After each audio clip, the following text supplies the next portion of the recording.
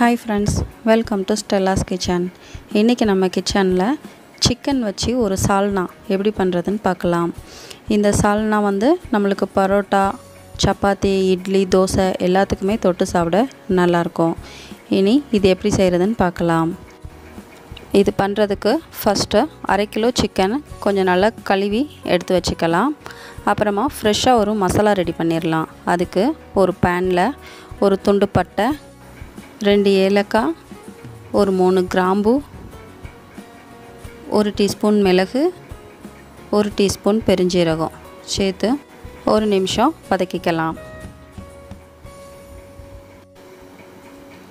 அடுத்து இதில் ஒரு 5லிருந்து 6 முந்திரி பருப்பு, 1/4 கப் தேங்காய் அதையும் சேர்த்து நல்லா வதக்கிக்கலாம். இனி இதை ஒரு மிக்ஸி ஜாரில் மாற்றி நல்லா மைய அரைச்சி எடுத்துக்கலாம். இனி சால்னா பண்ண ஆரம்பிக்கலாம். ஒரு குக்கரில் 2 டேபிள் ஸ்பூன் எண்ணெய் சூடானதும் ஒரு துண்டு பட்டை, ஒரு பிரிஞ்சி இலை, 2 கிராம்பு சேர்த்துக்கலாம். இது கூட 2 வெங்காயம் கட் பண்ணதை ஆட் பண்ணிக்கலாம். கூடவே 2 பச்சை மிளகா சேர்த்து வெங்காயத்தோட கலர் மாறுற வரைக்கும் நல்லா வதக்கணும்.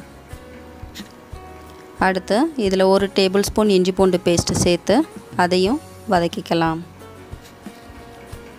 இது கூட 2 தக்காளி கட் பண்ணதை ஆட் பண்ணிக்கிறேன். இது ஒரு நிமிஷம் வதக்கினக்கு அப்புறமா நாம் க்ளீன் பண்ணி வச்சுருக்கிற சிக்கனை இது கூட ஆட் பண்ணணும். கண்டிப்பாக சால்னாக்குன்னு சிக்கன் வாங்குறச்ச அது தோல் ப்ளஸ் எலும்போடு சேர்த்து வாங்கணும். அப்போ தான் நம்மளுக்கு சால்னா நல்லா டேஸ்டியாக வரும். இது கூட இனி தேவையான அளவு உப்பு சேர்த்து நல்லா வதக்கிக்கலாம். இனி சால்னாக்கு தேவையான மசாலா ஆட் பண்ணலாம். 2 டீஸ்பூன் வத்தல் தூள்,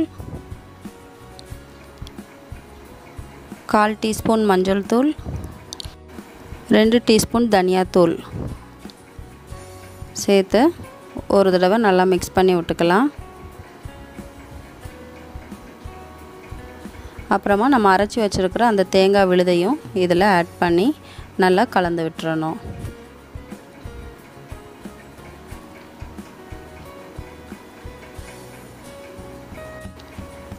இனி சால்னாக்கு தேவையான தண்ணி ஆட் பண்ணிவிட்டு அதை ஒரு மூடி போட்டு ஒரு 3 விசில் வரைக்கும் மிதமான சூட்டில் வச்சு எடுத்துக்கலாம். இப்போது நம்மளோட சால்னா கிட்டத்தட்ட ரெடி ஆயிடுச்சு. திரும்ப ஒரு தடவை நாம் ஸ்டவ் ஆன் பண்ணிவிட்டு கொஞ்சம் கடைசியாக கருவேப்பிலையில் சேர்த்து ஸ்டவ்வை ஆஃப் பண்ணிடலாம்.